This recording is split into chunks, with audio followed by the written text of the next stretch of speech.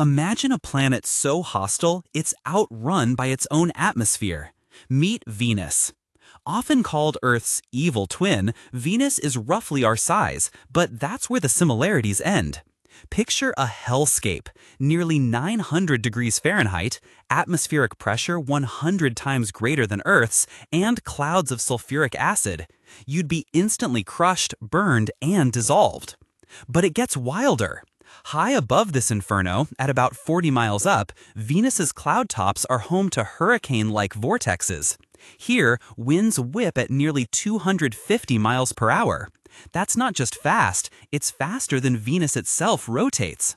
The European Space Agency tells us the upper atmosphere spins 60 times quicker than the planet below. Think about that. On Earth, our fastest winds barely reach 30% of our planet's rotation speed. On Venus, it's like the atmosphere is in a constant, furious race against the planet. So Venus isn't just deadly, it's a planet where the very air outruns the ground beneath. Pretty wild, right? If you found this fascinating, hit that like button, follow for more cosmic insights, and tell us what planet you want to explore next in the comments.